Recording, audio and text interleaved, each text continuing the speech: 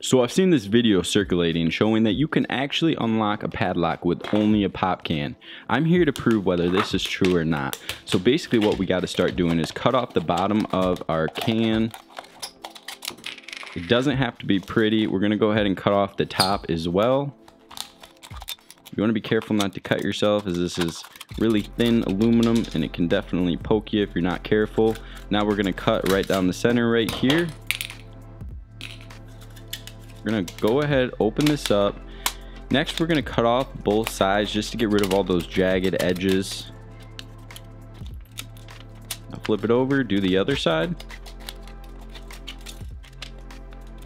Alright, now that we got both of those cut off, we're going to snip out some rectangles here. These don't have to be perfect in size, but they should be similar to this size.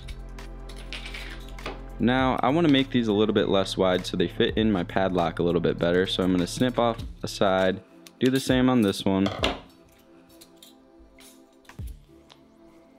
After you have a rectangle that looks like this, we're going to cut off each edge to make it into a triangle.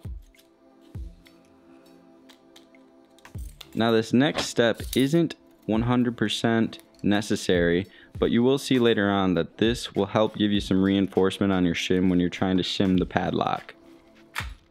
So I'll fold it over.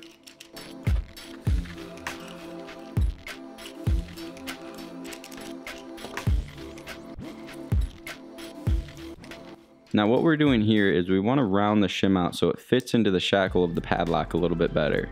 So I fold it over this pen, get it nice and round.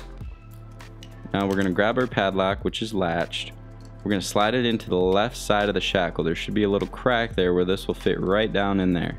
Once you have it secured in there, you're going to start to rotate it. As you rotate it, you're going to eventually just shim right past the shackle stop, and it should pull right out like so. Now let me take a closer look and kind of show you what's going on here. So as you can see, there's a little groove here on the shackle, and when the lock is completely latched, there's a pin that drives right into that groove and it stops it from opening. Now what we're doing with our little shim here is we're actually shimming the driver pin that goes into that channel, and the lock just actually pops right open.